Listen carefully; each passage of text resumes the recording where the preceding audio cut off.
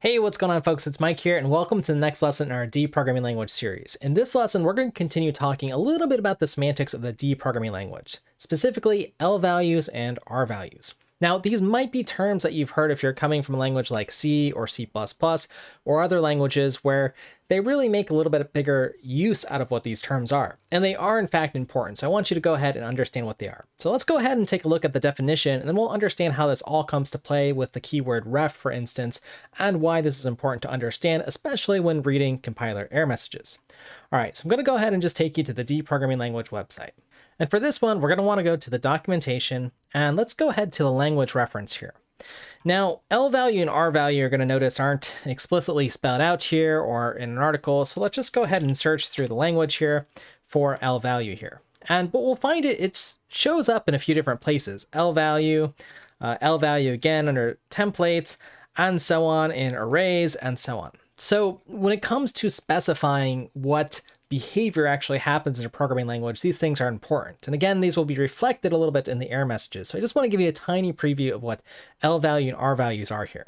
But let's go ahead to expressions here, and then you'll find here on the definition of terms here, lvalue and rvalue. So let's go ahead and click on lvalue and see if we can make something of this. Well, what it says here is the following expressions and no others are called lvalue expressions or lvalues. And we get sort of the enumerated list of things that are lvalues. So I think this will be useful for you to know about as a reference here. And you can sort of, by definition, say that anything that's not an lvalue is an rvalue. Those are two sort of categories defined in the language at this time. So rvalue is other things such as, well, what look like special sort of macros or enum values or literals. Basically things that you can't take the address of. In fact, I think that's a great definition for what an rvalue is, and that helps us understand what an lvalue is, something that you can take an address of. But in order for you to have some intuition on this, let's just go ahead and show you some examples here with this. And I'll go ahead and build off of the code that we had last time in a sense. So just to give you a quick review of that, and then to talk about lvalue and rvalue here, here's the idea. What we did last time was we talked about things like pass by value and pass by reference. In fact, if you've been following this series, you've seen how we've talked about this in the stack and the heap and so on. But this idea is that pass by value means that we're copying a value when we call a function, so that this argument's not actually modifying whatever was passed into it, as is this case here, where in my main function, if I have a local value set to 5, I'm really just passing in a copy of that value 5 into argument, and then just modifying that copy. So in this scope in main, local is not changed. But when I go ahead and add the ref parameter here, then if I pass in some value here, or I should say the variable local here, then I'm actually modifying that. Okay, ref again serves as sort of another name to refer to local by within this scope here. Okay, so that's the idea. That's what we covered the last time. You can watch the previous videos if you want to understand that. So now let's go ahead and just start thinking about lvalue and rvalue, but I want to do this in the form of a little bit of an experiment. So let's say I've still got these two functions here, pass by value and pass by reference. And instead of passing in local here, what I want to do is go ahead and just pass in value 5 plus 4. I'll go ahead and do that here. And again, remember what pass by value is doing. It's going to evaluate this result, make a copy of it, and establish that value into argument here. Okay, so let's just go ahead and run this again. And nothing's really changed here. Again, whatever value we've passed in here, the argument set to 9999. You know, we could print out what the argument is here if we want. That might be useful just to see that it's being copied in here. So I'll just go ahead and put arg. So let's just go ahead and see that that shows up here. And actually, I'll have to put a little bit of a space here so that you can actually see what's being written out here. Let's just go ahead and put another colon or something. And let's rerun that again, just so you can identify that this 9 here is what in fact is being passed into this function. Okay, so you get the idea that 5 plus 4 is 9. That's stored or copied into this arg here with the value 9. That's then used in this function. We modify that temporary value. Again, that's in its own stack here or activation record. And then we're just modifying that copy. So that's the idea, again, when you pass by copy or pass by copy value. And you can send in expressions that look like this, 5 plus 4, or maybe just something like local, where we can copy the result from local into this argument. Okay, now let's try that same experiment here with pass by reference here. Instead of passing in local, I'm going to pass in 5 plus 4 here. Okay, and if I run this, well, I get an error here. Okay, and in order to understand this error, let's go ahead and just modify our screen a little bit here. And it tells us function main pass by ref, where we're passing by reference, is not callable using argument types int. Okay, why? Cannot pass rvalue argument 5 plus 4 of type int to parameter ref int arg. Okay, so intuitively, what's it mean when we're doing pass by reference again? Well, that means that we're not making a copy and we're trying to refer to some other location by some other name. So 5 plus 4, where exactly is that? What's that exact location that I'm referring to by some other name? Well, this doesn't have a name. This is just 5 plus 4. It's just an expression. So that's sort of the idea of what an rvalue is. Okay, so kind of work with this intuition.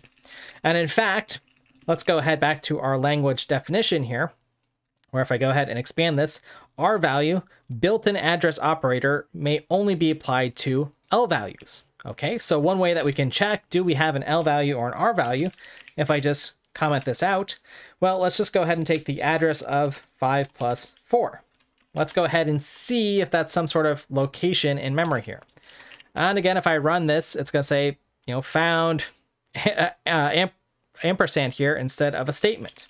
Okay, well, what if I just did the ampersand of local here? Well, again, it's just saying, well, address of local, so maybe that's not giving us any hints. So let's actually assign this to some pointer here that can store an address. Or even better, since we haven't really done a deep dive into pointers, let's just try to write out this location like we were previously doing. So let's just go ahead and see if that works. This works. We are getting this address here, and sorry, it's being printed out here, of our local variable. And again, if I try that again with 5 plus 4 here, we should get the same error. 5 plus 4 is not an lvalue and cannot be modified, right? We could only use this address of operator on lvalues. Okay, so let's go ahead and kind of summarize what all of this means here with this little experiment here. So lvalue, just to make clear, is something with a location in memory. Okay, i.e., we can use ampersand. Okay, so for example, ampersand local. Okay, so I'll just go ahead and put that in parentheses. rvalue is something without a location, because we can't take the address. So that's one way we could just think of lvalue and rvalue. So when you get these sort of error messages, you understand what's going on. And again, it's usually useful to think about this in terms of pass by value and pass by reference here. So if I'm passing by value, I can make a copy of an rvalue and actually pass that into a function. If I'm using pass by reference, I need an actual location. So I'll go ahead and put a note here. Passing by reference with an rvalue is not possible because we cannot refer to another lvalue. Or I'll just go ahead and say, let me get rid of this and write it a little bit nicer. Another location in memory. All right, just over my shoulder there. I'll get out of the way just so you can see everything that I wrote. All right, so that's the sort of idea here. So, if I was going to write this out as sort of an expression here, historically, and let's just go ahead and kind of put our summary here in another box here. something like this. So when I say something like local equals 5, historically, the thing that's on the left side here is where the term lvalue came from, something that appears during an assignment, typically on the left-hand side, and this would be sort of your rvalue, okay? But again, I think it's more efficient or better to think about this in terms of, can I take the address of something? If I can, then it's an lvalue. If I can't, then it's an rvalue. So that's the idea here. And depending on those semantics, when we do things like pass by value, well, we can pass in lvalues, which get copied, or rvalues, which also can get copied into this result. They're being copied and stored here. But when we pass by reference, we need an lvalue. We need to refer to some specific location. And again, it's useful, again, in the D programming language to think about this. I'll go ahead and have a lesson later where I talk about autoref and how that works and sort of infers whether you're doing pass by value or pass by copy based off of if you're passing in an lvalue or an rvalue. So at the very least, I hope if this helped you at least understand that lvalue and rvalue, if you see this in one of your error messages, it's not a scary thing. It's just something having to do with, can I take the address of this? And if I can, that probably has something to do with how I'm using it in some function, or if I'm able to actually store and evaluate this result. All right, folks, so with that said, I hope the terms lvalue and rvalue in this video are a little bit more clear, and you can rewatch it, or feel free, of course, to ask any questions in the comments section. And that, you know, these are terms that oftentimes you'll hear experts throw around, or again, see in the debug messages and the compiler, but they aren't that scary. That's all it really is. Just think about the ampersand and address of that we just learned about in the previous video. All right. So thank you, as always, folks, for your time and attention. Make sure you subscribe so you don't miss out on these other videos, as we're really getting into, again, the semantics of the language here, and then we'll be able to move on to more and exciting features. There's a lot planned here, so I'll look forward to seeing you then.